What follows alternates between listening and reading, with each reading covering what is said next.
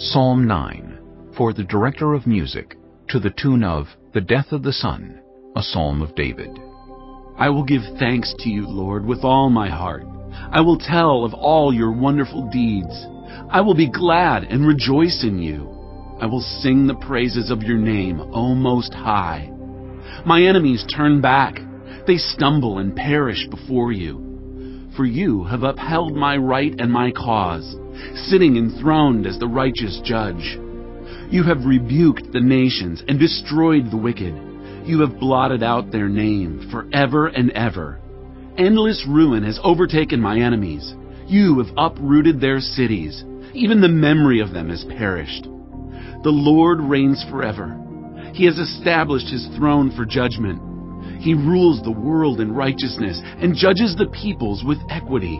The Lord is a refuge for the oppressed, a stronghold in times of trouble.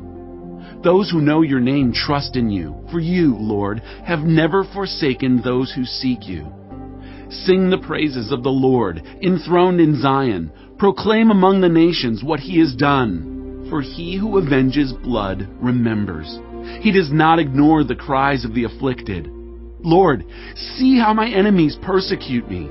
Have mercy and lift me up from the gates of death, that I may declare your praises in the gates of daughter Zion, and there rejoice in your salvation.